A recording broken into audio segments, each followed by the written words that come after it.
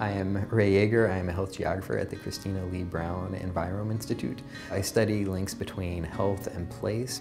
So a lot of my work focuses on South Louisville as part of our Green Heart project. We're trying to assess the extent to which trees can mitigate exposure to air pollutants, thereby improving cardiovascular diseases.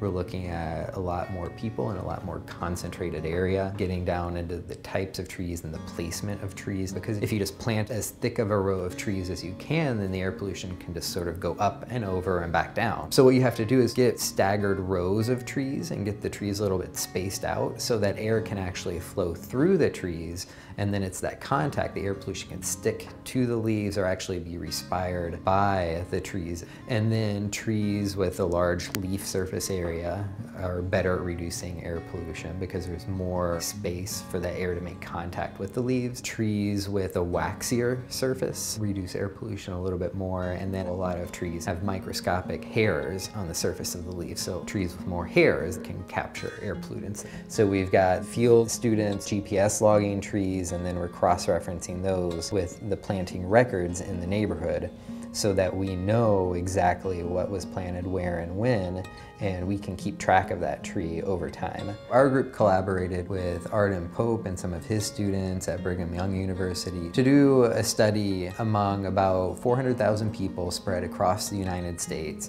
We found a very strong association between air pollution and mortality, and then among the entire group we found no association between greenness and mortality. But when we dug down, we found that among the most active study participants, there was actually a very strong relationship. So people that lived in greener areas had lower mortality.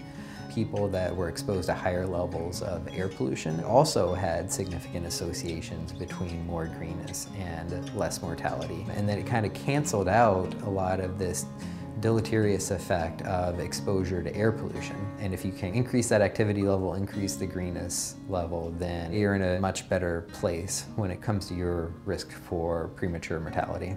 Once we have a better understanding of the relationship between environmental greenness and health outcomes, we can tailor tree plantings to improve human health and really make the financial case that tree plantings are worth it and maximize those plantings to improve the health of communities, reduce health disparities, and all sorts of other things that urban environments really need right now. We're talking about trees and health, and a reduction in air pollution, and a reduction in noise pollution, increased walkability, and lowered heat island effects. As a health geographer, all of these questions are really important to me, but this thing with trees, people tend to get really excited about, which has been a fun experience.